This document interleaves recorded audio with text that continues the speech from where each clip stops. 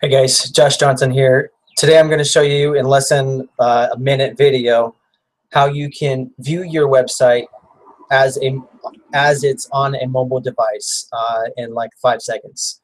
So super easy. There's a ton of tools out there, but we've tested probably at least 10 of them, and not all of them work. There are a lot of them that have bugs in them. They're kind of quirky, and when you view them and you test them, when you show the actual website on the mobile device and you start testing them, you can get a lot of different things coming up. And so this is probably the most consistent and easiest way to view it. Just keep in mind when you're doing a conversion from your website to a mobile conversion, you are going to run into particular instances where it doesn't show up the way that you think it might.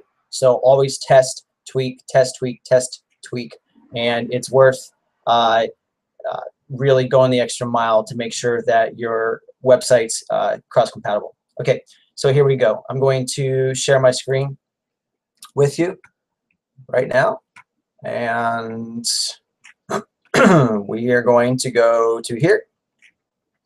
So here's my website. I'm going to push Control. I'm on a PC, so if it's a Mac, it might be different, but Control, Shift, and then the letter I, all at the same time, 3 buttons at once. So Control plus Shift plus I, all right? So now you're going to come up with a bunch of code, right? This is basically a developer tool, so make sure you're in a Chrome browser. And just click on this right here, this little mobile icon. If you click on that right here, it's going to show up as an iPad. Now look at all the different mobile devices. Okay, so you can go here, iPhone 6, and it's gonna show you exactly what it looks like, just like that. Okay, so I promised you 5 seconds. So 5, 4.